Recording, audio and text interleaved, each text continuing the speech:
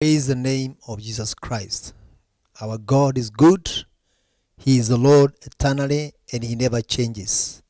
I welcome you this new day to receive the word of God from our Bishop Peter Gatimu, coming live from Apostolic Church, Bahati, Nairobi, Kenya.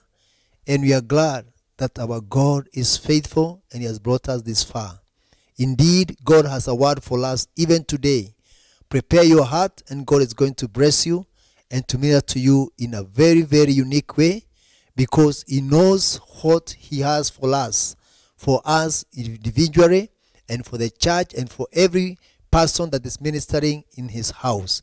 Therefore, brethren, I'm persuaded that even today that the Lord is going to speak to us in a great way. Prepare your heart, prepare your mind to receive the word of God, and God is going to bless you in a mighty way. We are going to pray and then we welcome our bishop to come and minister the word of God according to how the Lord Jesus Christ has revealed it in His heart. Blessings be upon your life. Let us pray. Father, we thank you for your faithfulness and goodness and kindness. You are the Lord, you never changes. Even today, God, you have something for us, for every one of us, King of Glory. There is a bread of life for us that you have given to your servant, King of Glory. As he comes to minister, Father, use him, O God, that a person somewhere is going to be encouraged, uplifted, even those that are sick to be healed in the name of Jesus Christ. Your word is able to reach us wherever we are. Father, we honor your name because you are God and you are doing exceeding abundantly above that which we can pray. Receive of the glory. We thank and worship you because you are here together with us. In Jesus' name we pray and give thanks. Let us welcome our bishop to come and minister the word of God. Welcome, Bishop. Wonderful. Jesus is Lord. Now, thank you. We're going to share the word of God on a topic of unlock your faith. Unlock your faith. I prayed for you and I've come to discover a majority of people have faith that need to be unlocked.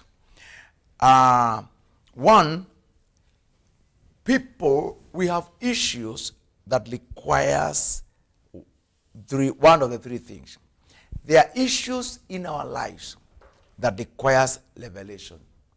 Revelation is when God leads you to discover something that cannot be known in any other way unless God speaks or intervenes.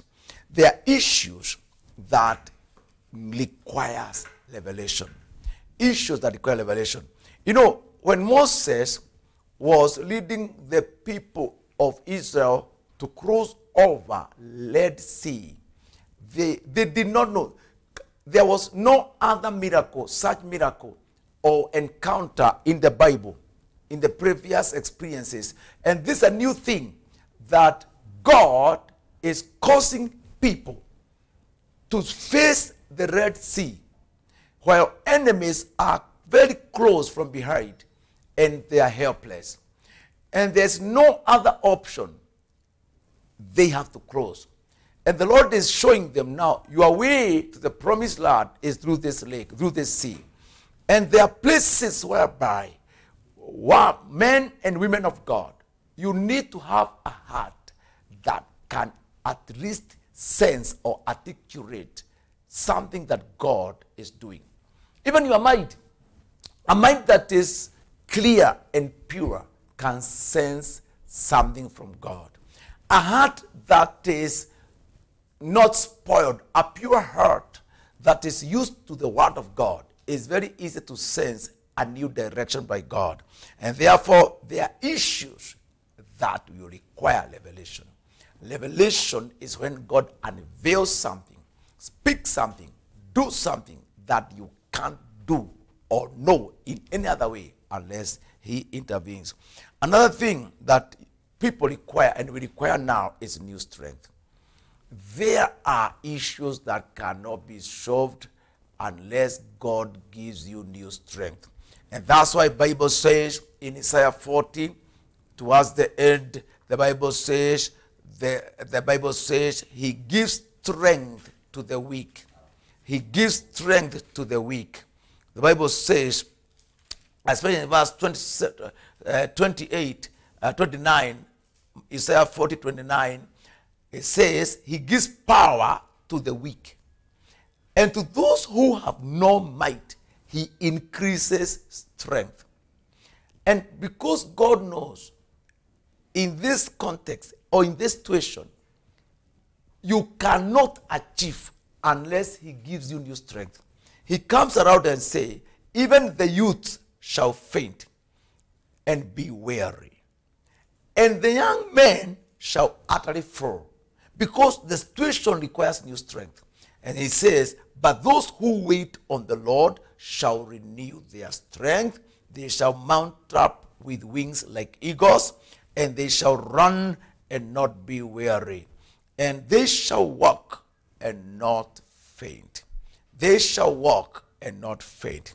There are things that you will not achieve unless God gives you new strength. And the Bible says, there's what God says, waiting upon. It's not resting before God. It's waiting upon the Lord. Some people confuse.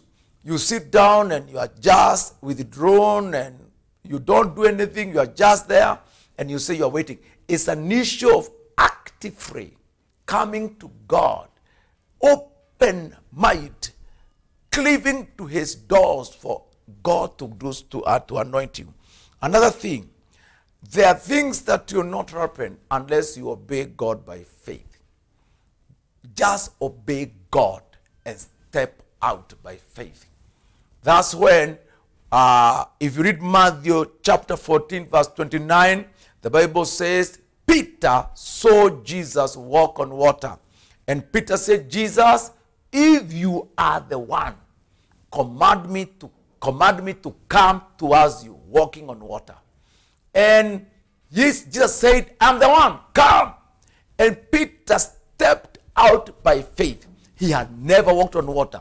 There are things, there are businesses, there are commitments, there are adventures, there are new moves that will not work unless you obey by faith. God sometimes will command you. Yes, go and do it. Do it. By my word, do it. Peter, in Luke chapter 5, had to obey by faith. When Christ said, now Peter, go back to the waters and catch fish.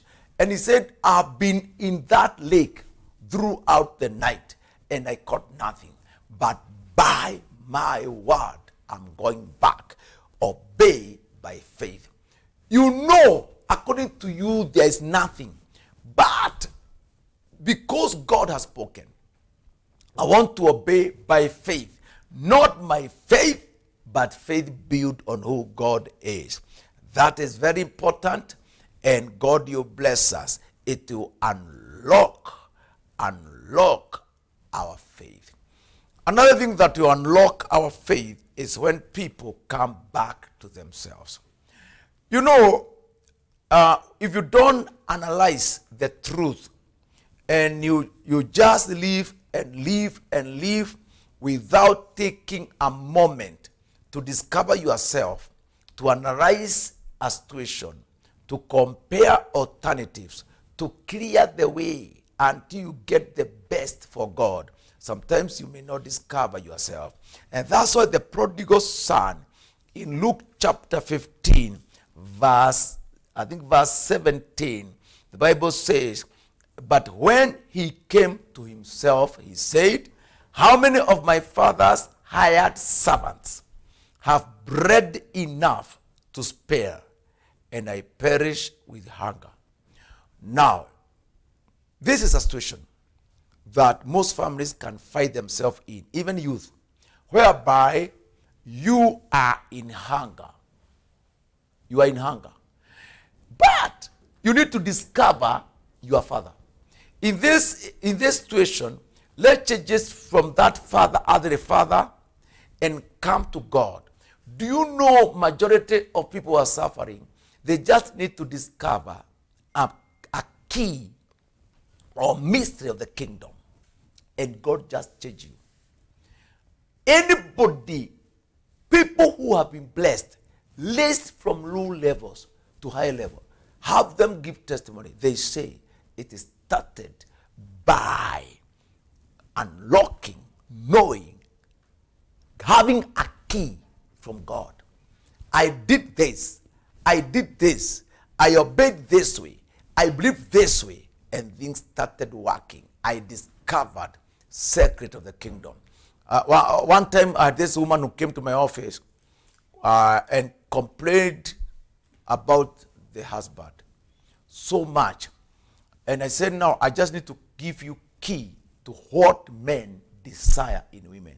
What husbands at your age desire to see, they expect in their wives. And I said, I want to explain to you 5 or 7 expectations of a husband of your age. And now, she was so attentive. Within one day, the husband had changed, and the love between them was so great. It continued. God commanded blessings until that woman came and said to me, Bishop, I did know that husbands are so good until you gave me the key to unlock. Until you gave me the secret, you led me to knowing what should be done.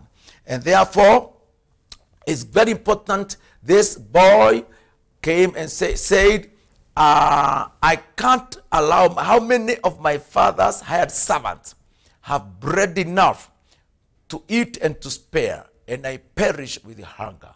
I will arise and go to my father and will say to him, Father, I have sinned against heaven and before man. And when this boy got back, he found that in his father's house, he cannot be otherwise. The status is that of a son. And he was restated back, clothed very well, and started eating as a son, living as a son, and feeling that he's a true son. And when you discover God as a father, and you discover keys to unlock his treasures, and gain favor with him, you discover that things change. We need to unlock our faith by coming back to ourselves and discover secret of the kingdom that we have never discovered. Why? Some of us, you just live, eat, drink, dress. You've never sat down to discover yourself in relation to the Father. Another thing very important, we talk about a prophetic connection.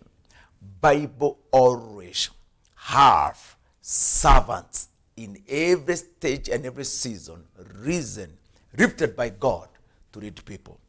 That's why in the day of Moses, God said to Moses, Moses, tell Pharaoh, let my people go. Even at the Red Sea and other parts of the journey, whoever obeyed Moses was obeying God. Moses was the person endowed with the burden and vision and wisdom to lead these people. In the days of Joshua, God said, Joshua, arise. You are the one who will cause these people to cross over to the other side of promised land. Anytime you live, if you are a faithful follower of Christ, you will discover that there is a prophetic connection somewhere in the church, in the altar of Christ, that blesses you. And that's why in the Bible, things ended well when a true prophet spoke. In 2 Kings 7, verse 1, when Elisha spoke, things ended well. And that's why in 2 Chronicles chapter 20, verse 20, part B says, believe in the Lord your God, and ye shall be established. Believe in his prophets, and you shall prosper. That's why in 2 Kings chapter 3, verse 11, you read it, when for 7 days the armies and when the donkeys and the horses went without water and everybody was dehydrated, all people felt, now we are going to suffer in the hands of the enemy. But Jehoshaphat of Judah said, is there no prophet of God in this place that we may inquire from him? When Elisha came, he prophesied and said, there will be no rain, there will be no wheat, there will be no sign of rain, but the whole place will be flooded with water. And it happened. Prophetic connection. That's very important as the Lord raises us in his will. Another thing is you must avoid fear. One thing that you unlock your faith is avoiding fear. Do not nurture fear. You either have fear or faith. If you check Chronicles chapter 20 verse 2, there was this attack on Judah and Jehoshaphat. Bible says Jehoshaphat as a human being had some fear, but did not tolerate it, did not nurture it. He turned to God with a deep prayer and truth. Do not allow fear to persist. Turn to God with a deep prayer, even fasting and truth. Yes, another thing that God wants us to do is to deal with strongholds. Majority of the people will never perform well unless we pull down some stronghold. A stronghold, enter into battle, face a demon, face a curse, face a situation. It cannot just end by itself. Somebody has to fight. Pull down strongholds. Another thing, if you want to unlock your faith, bring everything under the Spirit of God, even your heart. Yes, even your heart. It will really help you. And God will bless you. Pray and pray. Pray and pray until you bring everything under the Holy Spirit. That's when you'll be comfortable. Establish the truth and be on God's side. Establish the truth and be on God's side. Establish the truth. Do not live in deception. Do not live in fear. Do not live a life whereby you are not clear, you just speculate. Stop it. Establish the truth. And after knowing the truth, stand on God's side. Be on the side of God. Establish the truth and make sure you are on God's side. And finally, I want to say this. Gain possession of authority. I'm not talking about leadership. I'm not talking about church leadership, hierarchy, or you become a bishop, whatever. I'm saying it's very important to gain a position of spiritual authority, anointing that rules, a position whereby you can rule over by the power of the Holy Spirit. If you check the Bible talks about that. If in Luke chapter 10, from verse 17 to 19, Jesus said to disciples, I now give you power to trod over serpents and scorpions. Power over the power of Satan. And nothing will whatsoever hurt you. Jesus would like to see you over. Yes, that's very important. In Romans 16 verse 20, and the God of peace will crush Satan under your feet. God is happy when you gain possession of authority. And that itself can unlock your faith. I pray that God will reach out to you right now. And the faith in God will be unlocked in you. And you'll never be a slave. But God will raise you now in a way that you become a winner. From this moment, as I pray for you, God change your life and God make you bold by his word. In Christ we pray.